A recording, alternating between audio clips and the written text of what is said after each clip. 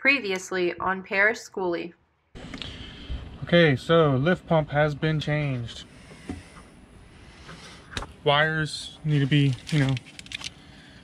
zip tied back together, but this lift pump I had a check engine light for. Since I've gotten the bus, it's came up a couple of times. This is the first time that continuously came on. The turbo has also been sounding like it sucks air. It's been giving me a real whiny sound, a real sucking for air type sound over the last week of the check engine light being on. So now that I've changed that fuel pump, check engine light's off, runs a whole lot better, but we're still having that sucking sound, that issue with the air. So I'm having air problems and fuel problems this week.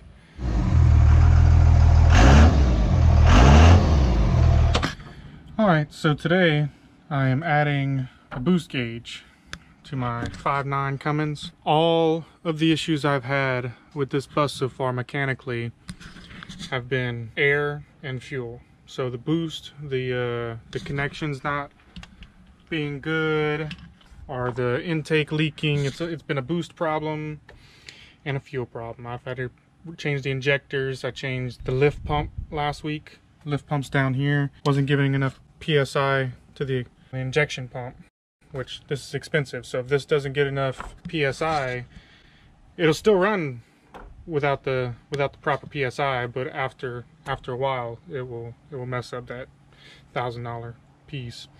So I've ordered 2 gauges. Ordered a boost gauge and a fuel pressure gauge. The fuel pressure gauge has not come in yet. Boost gauge seems super simple. We have the connections. You have to get this piece. This replaces an intake bolt. So this bolt right here on the intake is what I've taken out. This one goes in its place. And you can see this one's hollow. And then this screws into it with the hose. See what I mean? So we're gonna put that on, see how it goes. So today I'm installing a fuel pressure gauge. This is the fuel filter. It's the in line. This one's the fuel line going in, this one's the fuel line going out, and that goes to the injection pump. This is a 5.9 Cummins. It is a 2000. The 98.5 through 07 has the VP44 injection pump. If you are not familiar with the VP44, you should get familiar with it, because it can cost you a lot of money if you don't monitor it. I changed my lift pump, and the lift pump failing to give this pump 15 PSI. Between 11 and 15 PSI is what I'm reading that it needs, factory wise anyway. So my fuel pressure gauge, I had to order this separately. It's got new copper washings. This replaces this bolt. So I'll pull this out, I'll put this in, and then this is hollow. That way my sensor and my plug goes into there. So I'll show you how that goes. So this is the fuel pressure gauge. It comes with a power cable, and it comes with the cable with the sensor. So this runs to the back of that. I'll show you where this goes. We replaced this banjo bolt. They're called banjo bolts. Replaced the stock one with this one. And then this comes with the gauge, and this is the sensor that screws into this bolt. It seems pretty simple, just like the boost gauge. Just replaces a bolt and good to go. But this sensor just kind of plugs in like that. I'm gonna run that through there where the heater used to be, the heater cord. And then this plugs into the gauge. put some power on the gauge, put a ground on the gauge, and then should have some fuel pressure. But don't forget to prime. You gotta prime it since I had to empty this out in order to loosen up that bolt. So don't forget to drain your system. Don't forget to prime it. It has been probably 10 months since installing these gauges. These gauges are so vital to your engine, to the smooth operation, to diagnosing what's wrong with your engine. There's so many useful things I've learned about these gauges since installing them. Just a few things while I'm right here by the engine. This is the boost. This one's boost gauge. Goes all up here and then through the firewall.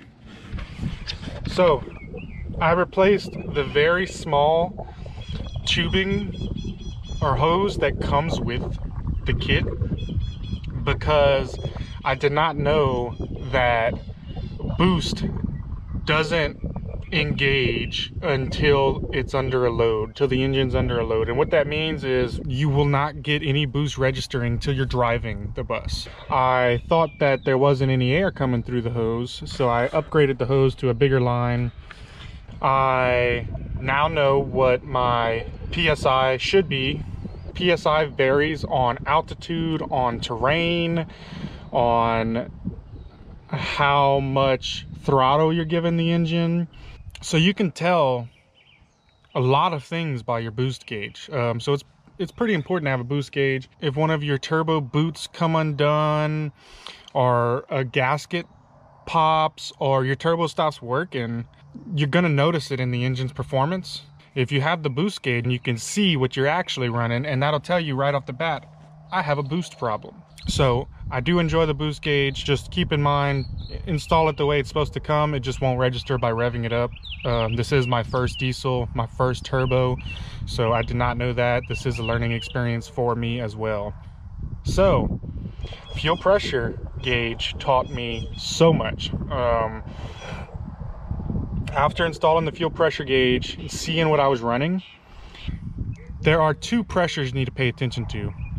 Pressure at idle and your pressure at wide open throttle. So with the factory lift pump, I was doing at idle, I was running about 10 to 11 psi, and then wide open throttle between 5 and 3 at the lowest psi.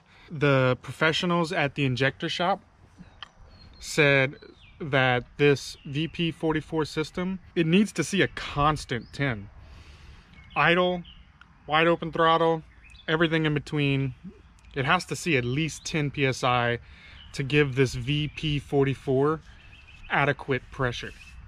Now, more pressure will not give you better performance. Adequate pressure will give you the performance it's designed for. So I have not seen a peak in performance. I have seen what this engine should be doing since installing.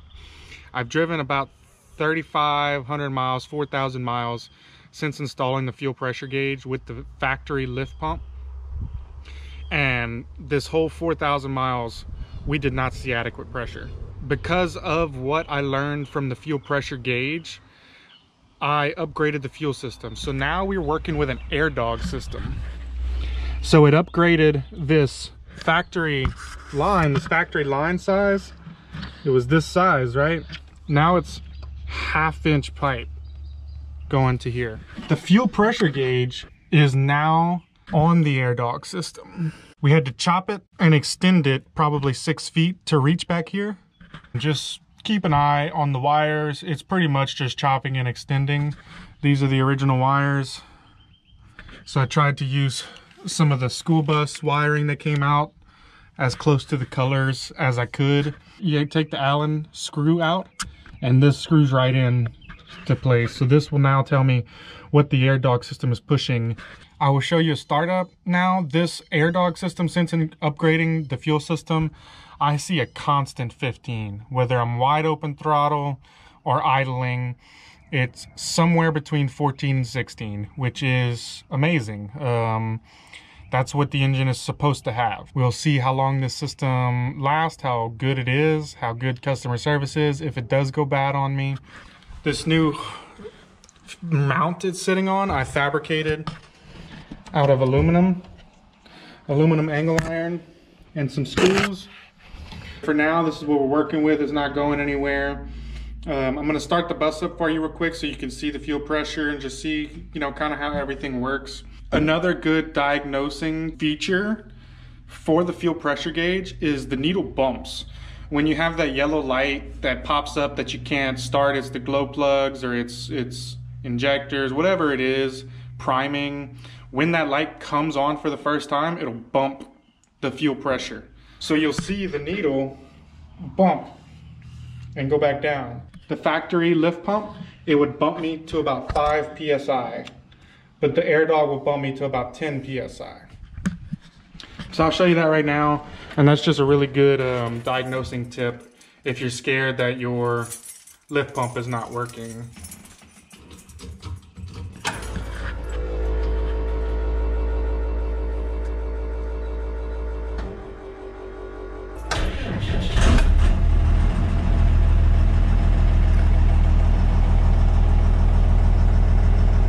So like I said, the boost gauge won't show unless there's a load on it. Fuel pressure, as soon as it warms up, it's gonna be moving back up. When we're fully warm at idle, it'll usually hit about 16 and a half PSI. So that's a wrap on the fuel pressure and the boost gauge. If you haven't caught on yet, they are very vital to your engine. In the 4,000 miles I've driven with these two gauges, I've learned a tremendous amount about my engine, about the performance, terrain, how it would act in the mountains, how it acts on flat land. They tell you so much, and if your bus does not come with these gauges, I would strongly suggest installing them. I spent a total of about $140 on the gauges and the fittings that you need to get them to work. Since I use the AirDog system, the banjo bolt / Schrader valve, it was $25–30, and it's totally, I don't need it anymore.